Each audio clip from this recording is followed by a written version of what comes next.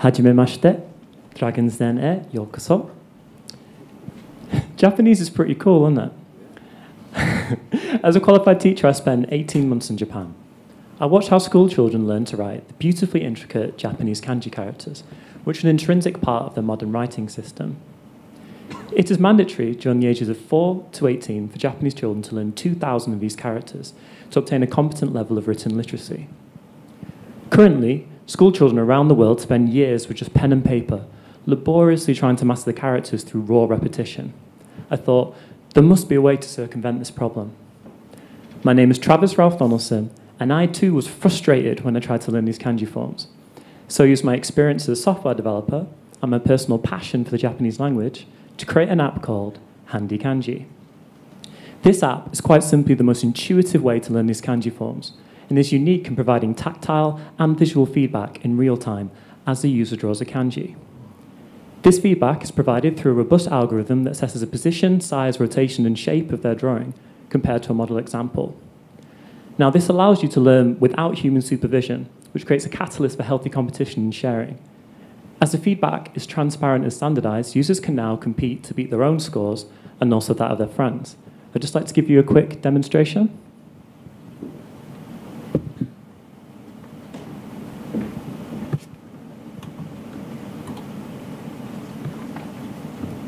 Okay, so this is practice mode. I know it's a little bit difficult to see from a distance. But this is basically like a Simon Says game. So it says, copy me, and then it demonstrates for you. So let's see if we can try. Now, if you look at these meters at the bottom of the screen, they're moving dynamically in real time as you're drawing, and you can use this to guide your stroke. So if we let go there, it immediately says, oh, try it wider. So this is kind of what I like to refer to as autocorrect for your handwriting. So it's not just saying, oh, you've got it wrong. It's telling you specifically how and why based on your performance. So let's see if we can get it right. So once you get it correct, it builds up on this screen incrementally like Simon Says game. And it's important to note that there's a very high technical barrier to entry to create a robust algorithm that can compare the organic touchscreen input and perform an accurate shape analysis. Let's see if we get that last bit there. Okay, so once you've completed it, you get a nice color-coded comparison there. You can also look at individual feedback for each stroke, as well as your overall score. Handy Kanji will become a powerful tool for almost 40 million Japanese pupils, which alone would be a market of over $5 billion.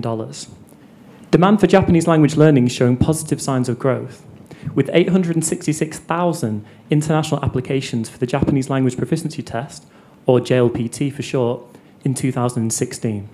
This is up 110,000 on the previous year. Competition in this area is also extremely limited, as the current market leaders lack the technical sophistication to give dynamic feedback, forcing the users to repeatedly mark their own work, which can be incredibly time-consuming and disheartening for learners. The algorithm is also highly scalable for all written languages, for example, Chinese, Arabic, and of course, English. I've already built the app, which has been submitted to the App Store. It's free to download and comes complete with 10 kanji for you to try. If you then wish to explore the JLPT levels, you can do so via in-app purchases. For example, N5 level, which is the starting level, contains roughly 100 kanji and is priced at 99 pence.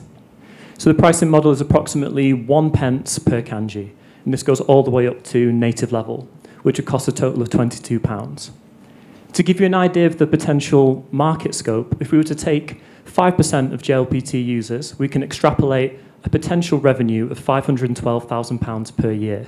Now, this is a conservative estimate based on the smallest Japanese language learning market, which is dwarfed by Japanese natives, as well as the exponentially larger Chinese market. I'm asking for £50,000 in exchange for 10% equity, which will predominantly be used for marketing, to achieve the target 5% share of the JLPT market. My mission is to transform the way people learn and engage with languages, facilitating the exploration of other cultures to enable people to foster a more profound understanding of themselves. Thank you.